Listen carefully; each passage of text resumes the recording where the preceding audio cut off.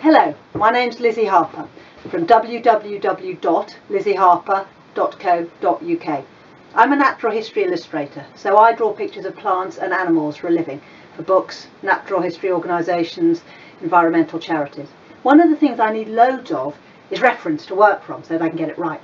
And I get that by keeping my eyes open. So when I'm walking, I'm looking for bones, or when I'm taking the kids to school, I'm looking for dead insects on the pavement, or roadkill as I'm driving along. And I always tell everybody, please keep your eyes out, and if you have any natural history finds you don't want, please send them to me. So this is going to be a brief video tour of some of the finds that I've had over the years, and we're going to start off with the shell box. So this is my box of shells. It hasn't only got shells in it, as you'll soon see, but it's got loads of cool stuff in. So there's a shell that's too big for it. So in here we've got things like the carapace of a spider crab, razor shells, got here when I went to Skomer Island, a puffin's leg. This is a toad which is all dried out and which was flattened on the road. Mermaid's egg cases, jaw bones. Oh, this is cool. This is the skull of a blackbird, I think. Yeah, it is. It's a blackbird skull. And of course, like I said, shells and pine cones. These are all little periwinkle shells in here. And here I have my collection of skulls, which I've got over the years. And these are mostly found from just walking around, actually. So they're quite a lot. And I do a thing with them. Sometimes I do workshops for kids, and I always try and get them to match the label with the skull. They're normally really good at it, better than adults, strangely. But we've got some beauties here. So there's a beautiful heron skull, and this is a duck skull that I found. I love how much of the beak is still there.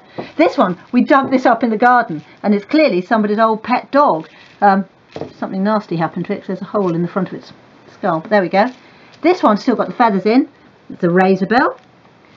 It's a badger, and this badger is quite interesting because look, on that side it's all, the bone is swollen, on that side it isn't. So I think people have told me it's possibly signs of TB. Very topical. Rabbit skulls, oh, they're 10 a penny. That one I think is a rook or possibly a crow. Another rabbit, and this little one is a weasel skull, which again is quite a find. It's got sharp little teeth, this one has. There. So yeah, so those are my skulls, and I think they're great. I think they're beautiful things. I also collect birds' nests if I find them. So this one here is a blue tit, I think, and this one I'm pretty sure is a blackbird's nest. Obviously I wouldn't even look for them in breeding season. And this enormous builder's sack is absolutely full of jackdaws' nests. So the jackdaw, we cleared out the attic the other day, and this must be 2 or 3 years worth of jackdaw's nest. And this, also within, is 2 little jackdaw's eggs.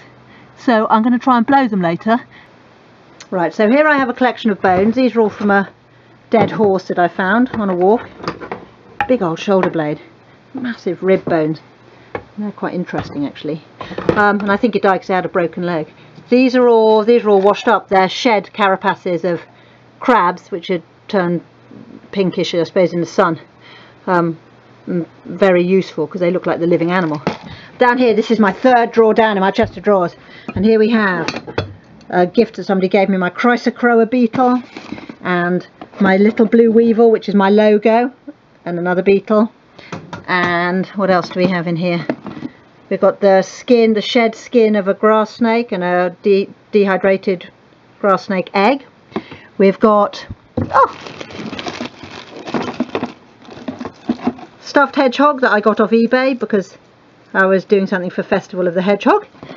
Got a bottle of chloroform, always useful, and a killing jar, which is just plaster in a jar at the back if I have to take on some insects. The shed exoskeleton of a tarantula, again from somebody who was very kind enough to give it to me. There's a comma butterfly in there. Here's that comma butterfly, and here's my collection of insects, which I love. And when I'm drawing oh, that's better. When I'm doing workshops with kids, they just go crazy for these. I think it's the colour and also the size of some of them. They're quite dramatic, and I just love the variety of shape and form and colour. They're my favourite things, insects are, and this box sort of sums up why. In here we have some butterfly wings, and also, here we go, somebody had a bit of a disaster with some bats in her attic, and so she gave me their desiccated little bodies. So there are my dried out Darbenton's bats. So this is my skull tree, where I just keep my skulls because I like the look of them. And also in the pot, there we go, this is a skull that I found from a squirrel, but I've just been giving it time to let the flesh rot off so I can just get down to the skull itself. I've got various things buried in the garden in net bags, which I'm hoping over a few years will eventually just be bones. And this is where I dry stuff out. So this is another dead bat, and this one's roadkill actually. And what I'm trying to do with this one is dry it out so that I'll be able to get down to the skeleton, or maybe just the body itself, and have a look. So it's rotting down quite nicely, it's really dried out. And here, this is a jay's feather. Just look at those feathers, I mean they're beautiful. And again, it was kind of meaty when I found it, and it isn't anymore. Right, so this rather sinister image is my deep freeze in the cellar of my house, and the top shelf is full of beautiful delights. So I'll just unbag them for you and lay them on the top of the freezer.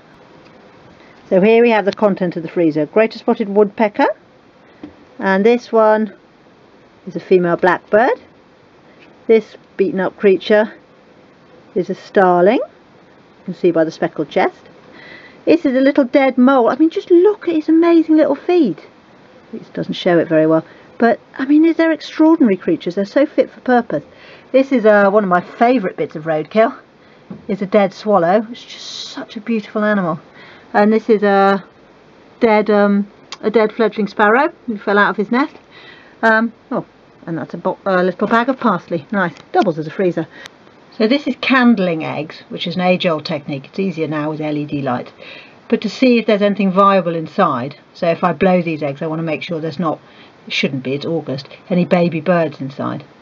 So you just hold the egg up into the light, and can you see the top bit is clear and the bottom bit is dark. Now, if there was a baby bird growing inside, then you would actually be able to see the shape of the bird. And this one, it's a cracked egg, and you can see it's much more translucent, it's much more see-through. There's almost nothing in that one. Obviously, it has to be said, with birds' eggs, it's totally illegal to collect them.